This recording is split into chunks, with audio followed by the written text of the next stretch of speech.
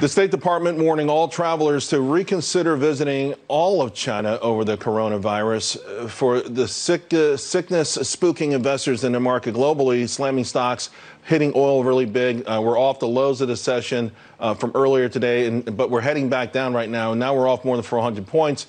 I want to bring in Added Venture Special Advisor and Managing Director Michael Block, along with Bahnsen Group CIO David Bahnsen. David, let me start with you. We were off as much as 550 points at one point. We're still under extreme pressure right now. What do you make of the impact and the potential impact and how the markets are reacting? Well, I always hate being in the consensus. You know, we always kind of have a certain contrarian bend to a lot of the perspectives we want to give our clients and even give your viewers, Charles. But honestly, the consensus view that this is a transitory event that is going to be resolved and not worthy of investors panicking is in fact our view. And if we felt differently, we would act differently. But I think you have to keep in mind the Dow has moved up 3,000 points in the last 3.5 months. So to get a 400 or 500 point swing out of something like this is entirely understandable. Michael, in the meantime, though, the markets are down today. They had their roughest week in a long time last week. So there is a message to the market, even if it's a near-term message. What do you think that is? My big takeaway here is that growth is still where it's at. We had some great earnings last week from the likes of Intel, even Netflix, IBM. And, you know, we still say that growth over value is where to go here. At Addit, we focus on the private markets, and the big takeaway is be selective about growth. Find the right companies. When I think about China, everyone's worried about the coronavirus, and I do think this is going to impact global economic growth. But when I think about China, I think about, I want to talk about other things.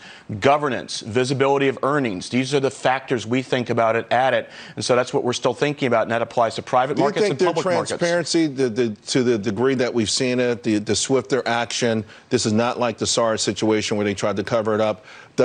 Can it apply also maybe to a more transparent markets, a more transparent economic relationship?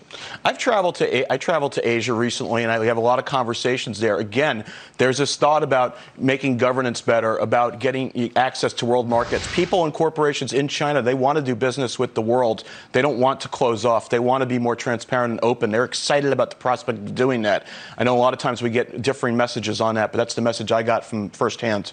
David Bahnsen, in the meantime, there is this urge to go in there to buy this dip. Again, the consensus for almost all the professionals that I know is that, yeah, there'll be some sort of hiccup, but not enough to change your investing philosophy.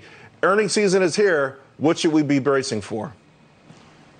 Well, first of all, I definitely believe that if I'm going to criticize panic selling, I have to equally criticize panic buying.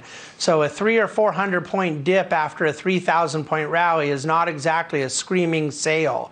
I agree with what he said that last week some of those earnings results out of IBM and Intel, they show you where a lot of strength is. I wouldn't agree that that is actually in the traditional growth parts of the market. I'd consider IBM a classic value story right now. But either way, I think throughout earnings season, which is really going to drive what markets do in the weeks and months ahead, you want to look for opportunities to nibble at those companies that have not participated the same way that a lot of the rest of the market has. IBM was a great example. On the China front, though, you have global coordination, much better transparency, more alignment of interest, other trading partners there to help. They're going to get this resolved.